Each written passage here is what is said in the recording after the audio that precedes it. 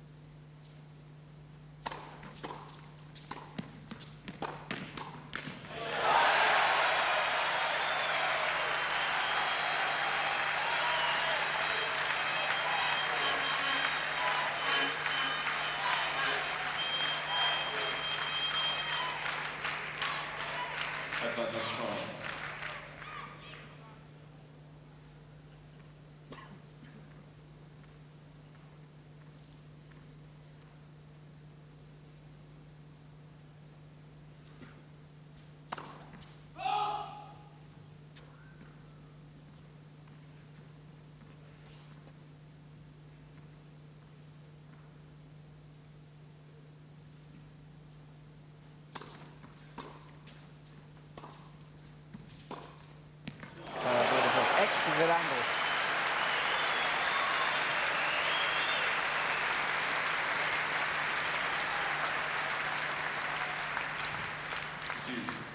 Well, here's a milestone in this match. The first passing shot by Edberg. Beautiful, studied, roll backhand.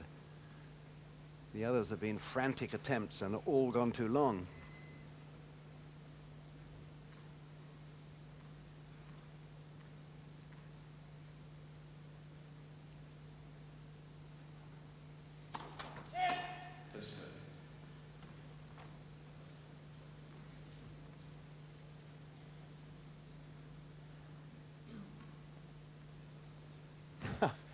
Extraordinary thing. Just out of your picture there, returning a ball to the ball boy and wanting another one, the two balls collided. I've never seen that. Deuce. Got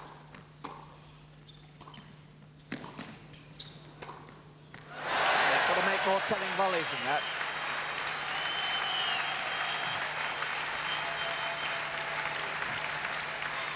Yeah, pioline lucky though. I think it might have been a more telling volley. In fact, I'm sure it would if it hadn't clipped the net.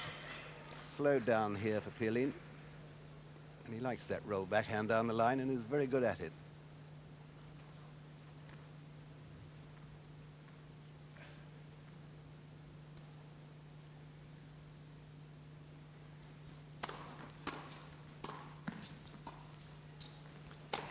Yes, good finish. France lead 2-1 first set. Could easily have been 3-love down at the start.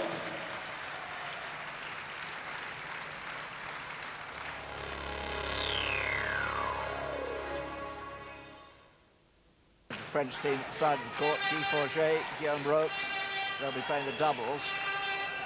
It's always nice when you play the doubles not having had to play singles as well without that extra responsibility, and that, in fact, that's the same with both these teams. Take your seats quickly, please, behind the players. Quickly, thank you. I think this fellow is the more composed, not this one, so far in this match. Edberg, I feel, suffering the strain and the responsibility. The whole tie could actually depend on this particular match here, the whole Davis Cup final. This could be crucial, this match, as the doubles so often is. And Edberg has had 3 chances to break and never looked like breaking.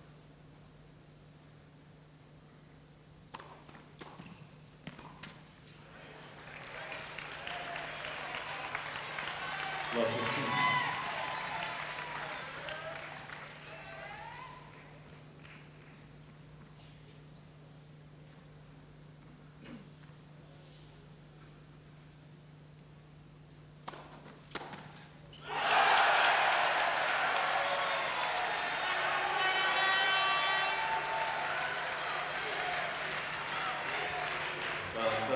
Emotional chap, isn't he, this Swedish captain?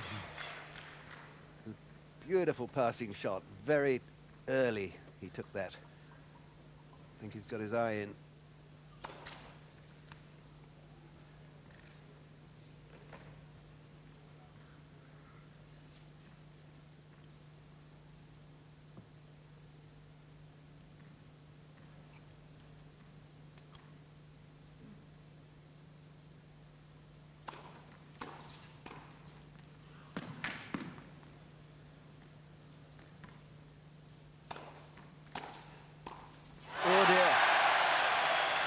Not a bother here for Sweden.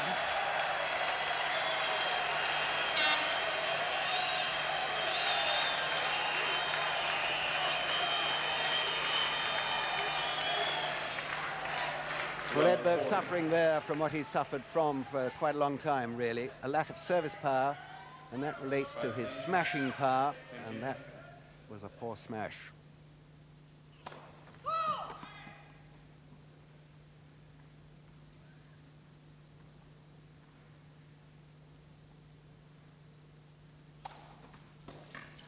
Well, if that touched the line, I think it was just about the outside edge. Bit fortunate there was Edberg. 15-40.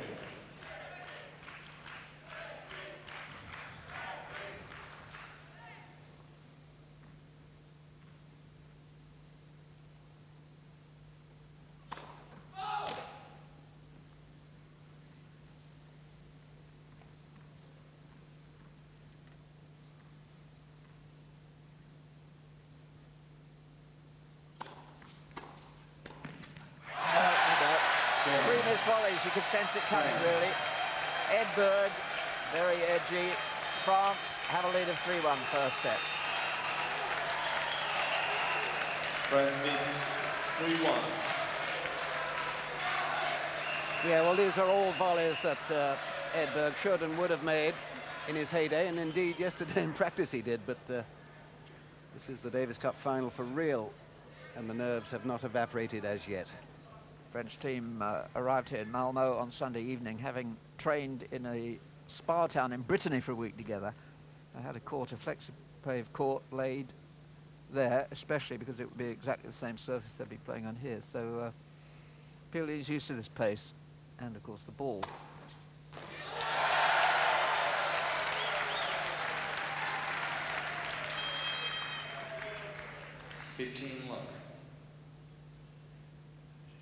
Nice clean service action, isn't it? It relaxes you when you've got a break. It's like being 2 goals ahead, really.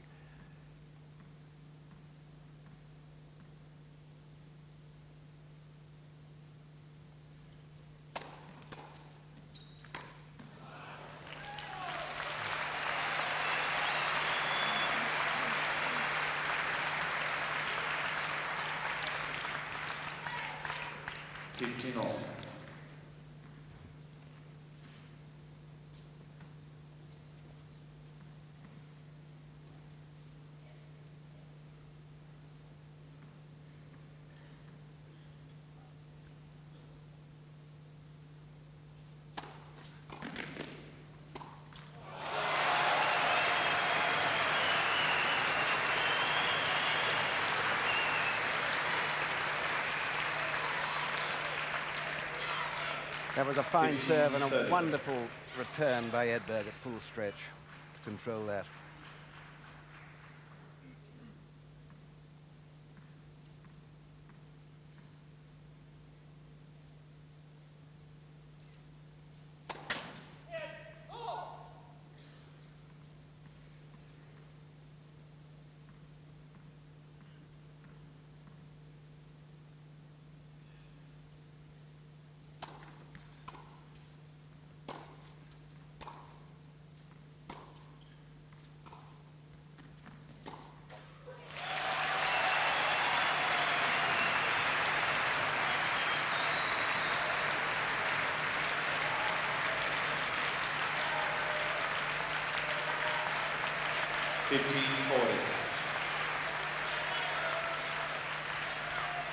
An incredible match this is. Every game with breakpoints in it so far.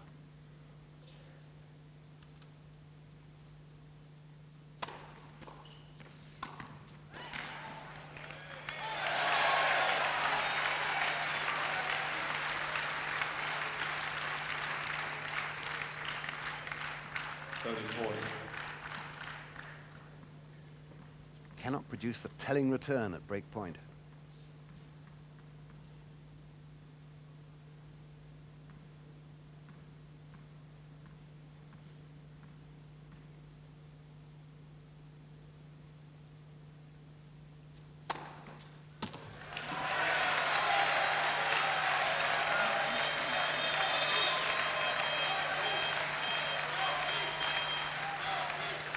He really has defended when facing break point pioline so well.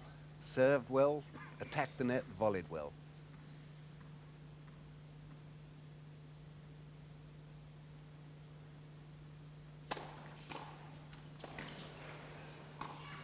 Best return, and that's going to lift his spirits, I'm sure.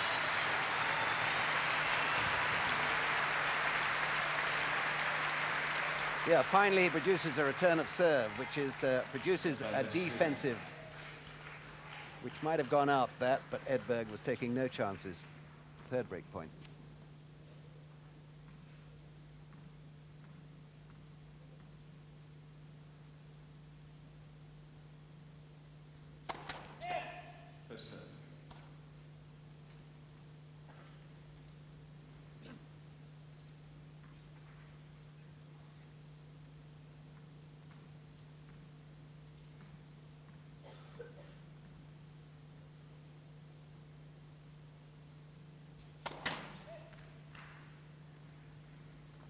Now for once break point, second serve.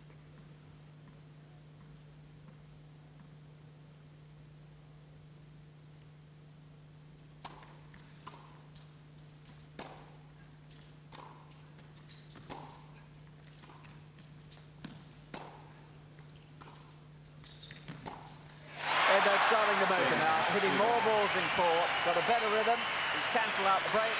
French lead restricted now to 3-2 first set. France leads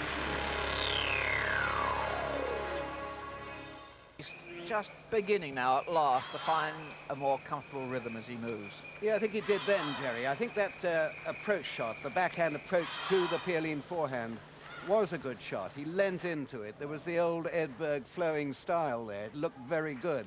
But up to that point, I think he's been very, very patchy indeed, not doing what he normally does so well. I mean, he is the wonderful sight on the tennis court, isn't he? Always has been, still is.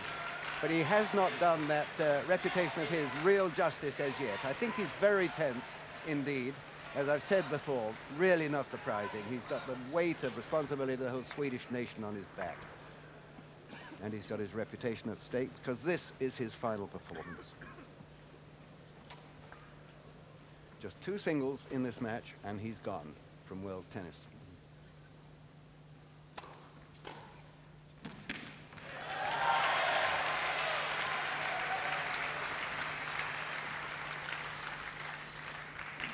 Well, 15.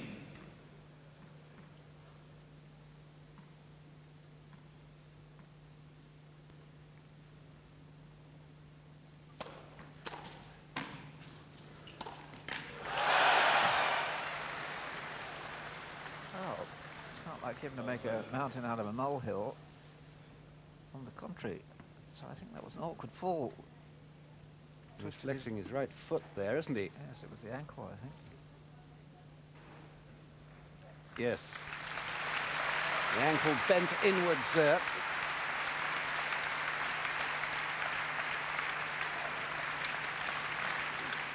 Just under the umpire's chair, you can see Ken Farrar, the referee, just moved forward to see what's going on here. He may well take an injury timeout. I think he's going 3 to. minutes injury timeout. Yes, he's taken an injury timeout. That's a wretched thing to happen so soon in the opening rubber of a Davis Cup final. It certainly is. Do I see a swelling there already? Well, we mustn't jump to too many conclusions, but if a player gets injured and has to concede a rubber, then and he's not fit to play again.